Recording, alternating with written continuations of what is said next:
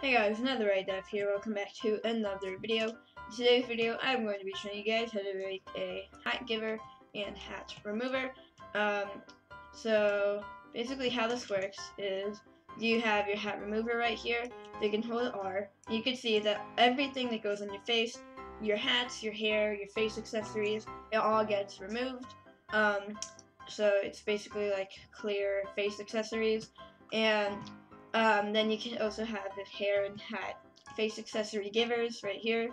So you can go up to these little heads with the hairstyles on them. You can hold E, and you can see that it goes on your head, just like that.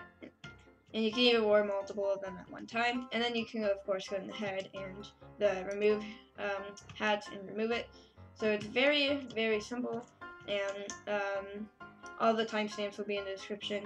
And yeah, that's it. So check out all my social medias in the description and on the screen right now, on the top of the screen. And see you guys in the video. Bye. Alright guys, I'm in my base plate here, and we're going to go ahead and get started on the hat giver.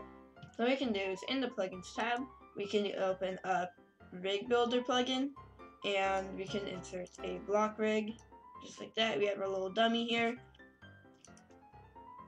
And you're going to delete everything in the dummy except the humanoid and the head, so that way you need the humanoid so that the hair will go onto the head, the accessory head, I guess.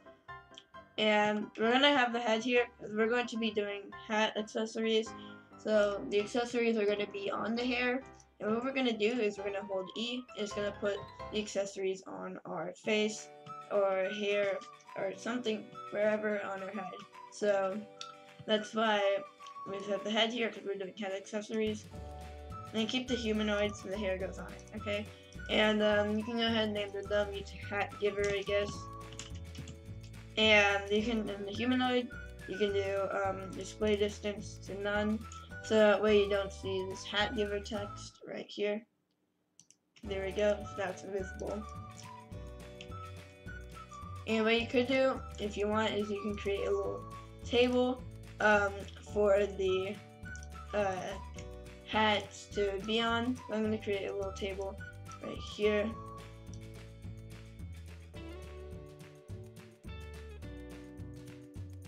Alright, so you can get your head and move it onto the table.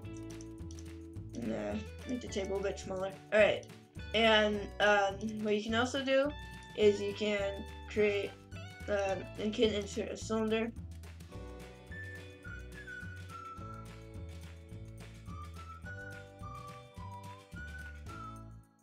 Alright, so what we're going to do now is we can go ahead and move the head up, and we're going to move our headstand, whatever you want to call it, under the head.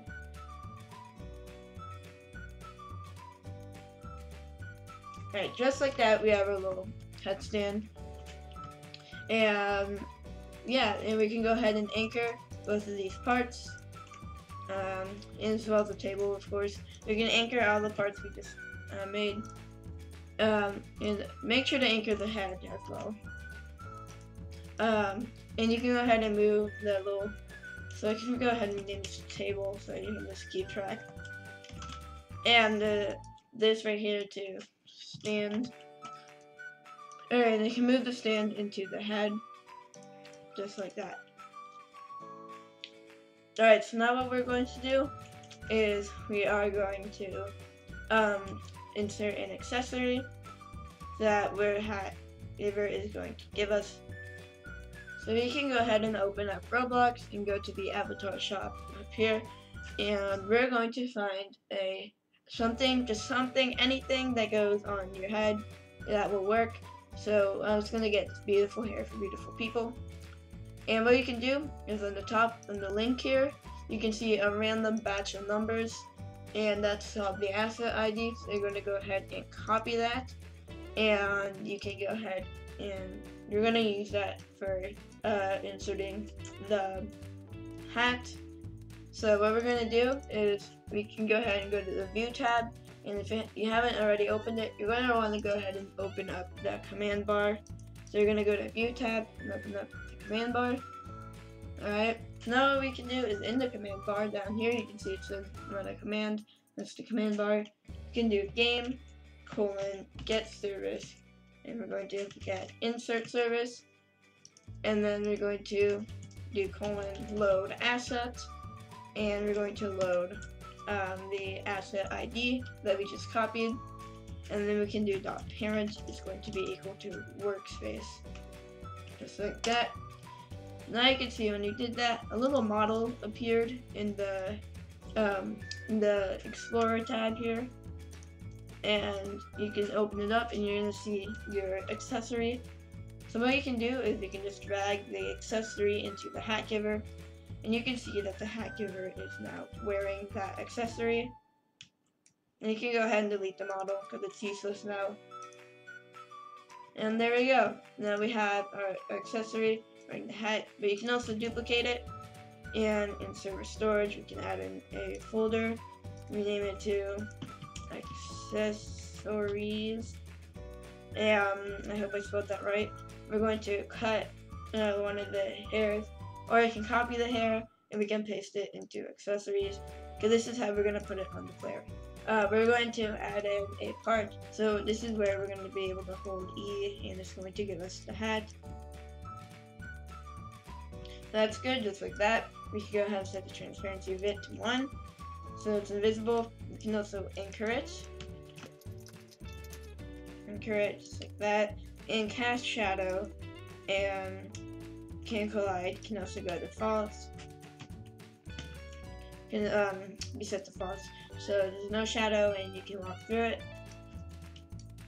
And of course you can go ahead and move it to, I'm going to name it to prompt block, and then you can go ahead and move it to the head. Alright, so in the prompt block we can add in a proximity prompt, and we can go ahead and set the action text of it to where, just like that. And make sure clickable prompt and enabled are enabled, and you can set the hold duration for 0.5 seconds, and you can set the control that you want it to be. So for mine it's going to stay E. They're going to hold E for 0.5 seconds, and we're going to be able to wear the hat. So if you walk up to here, you can see it says E to wear, so we can hold E and nothing happens because we haven't coded it yet. So we're going to code it to wear on our head, to put it on our head. Alright, so in the proximity prompt, you can go ahead and add in the script, and then we're going to code to give us the hair. So we can delete the print hello world, and we can do script.parent.triggered, connect function, and we're going to set the parameter to player PLR, just like that.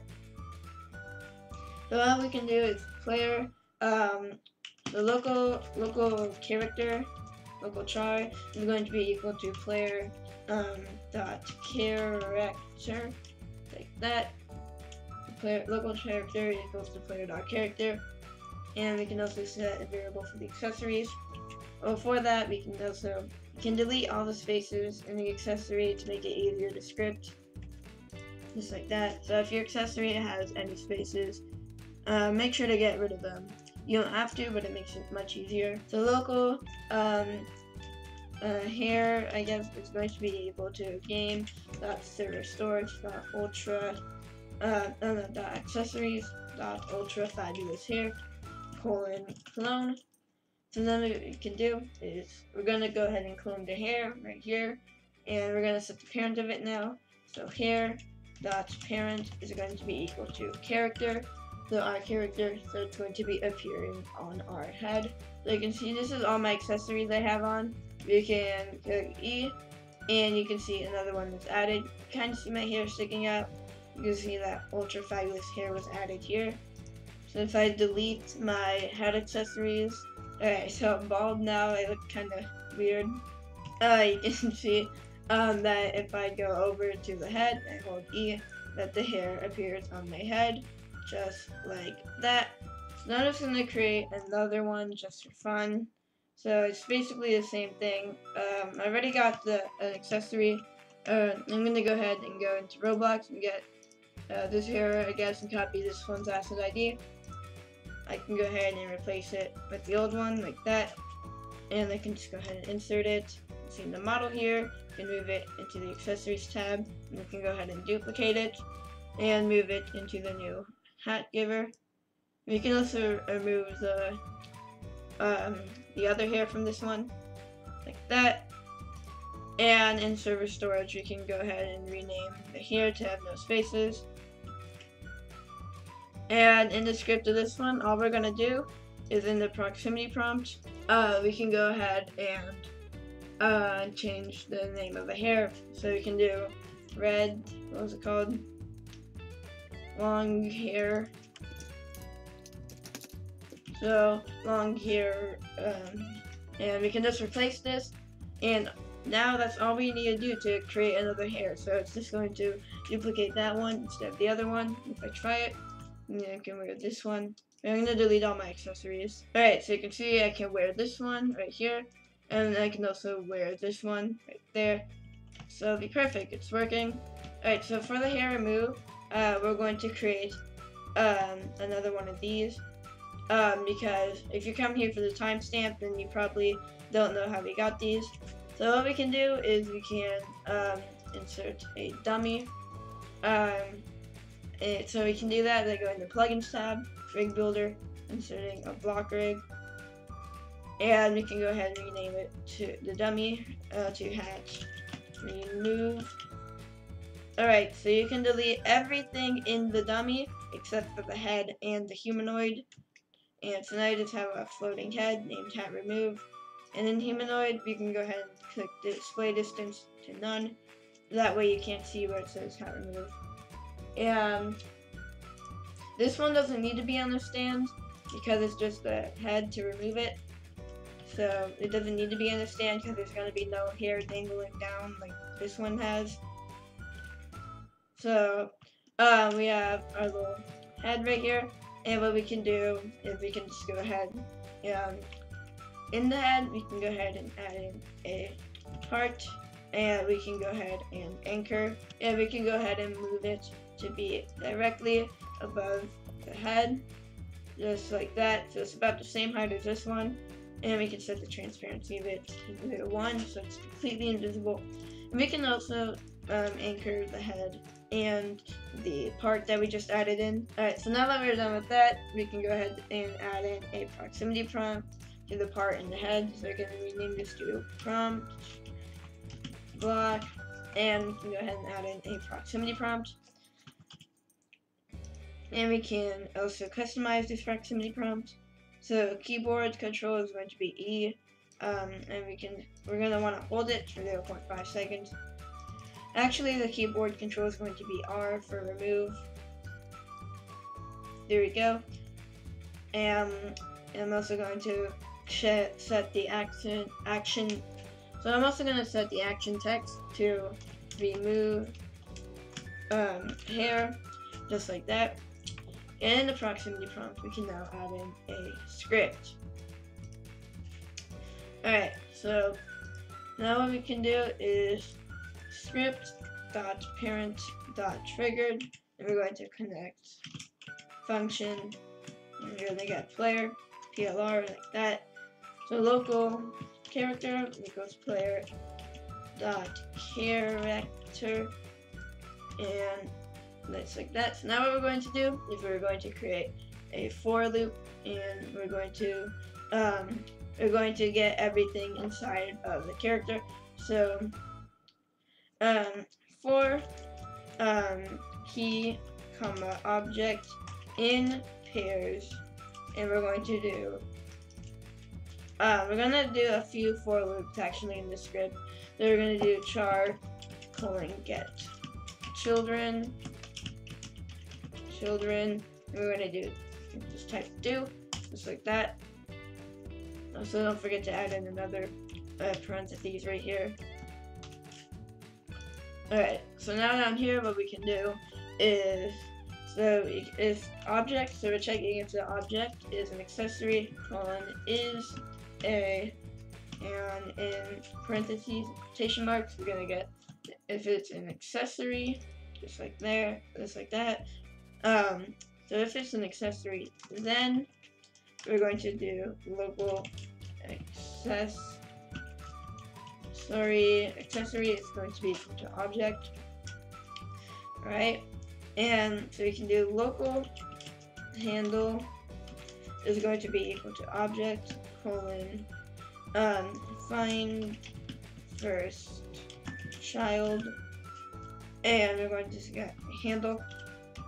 So basically all we're doing right now is making sure that whatever we're deleting, whatever we're going to be deleting is actually an accessory.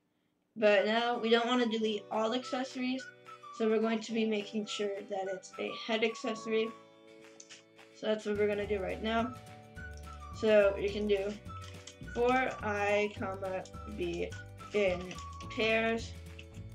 We're going to get the handle. Oops. In pairs, we're going to get the handle colon get children, just like that, and do. And then we're going to make sure that it's a head accessory. So we're going to check for the name of the accessory. You might be asking, how do we do that? Simple. So we're going to be checking the name of it. So if we open up the head of the dummy here, you'll notice two things. One, he has no brain, and two, that he has a bunch of attachments in here. Now we're not going to worry about the neck attachment. All we're going to be getting are the face and hair and hat attachments, because these are how accessories are attached to the head.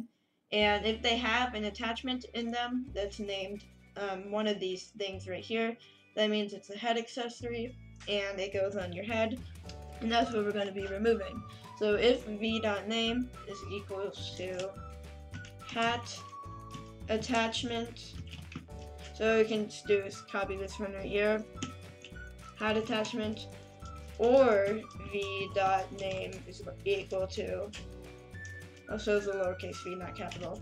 If v.name is equal to hair attachment, like that, or v.name is equal to face front attachment, and so it's just a lot of ors. So or v.name is equal to face center attachment, just like that. And we're gonna do and v colon is a, and we're going to make sure that it's an attachment, just like that. Then that's a lot. I know that's a lot. So we're basically making sure that if it's named any of these things and it's also an attachment, then we're going to do accessory colon destroy,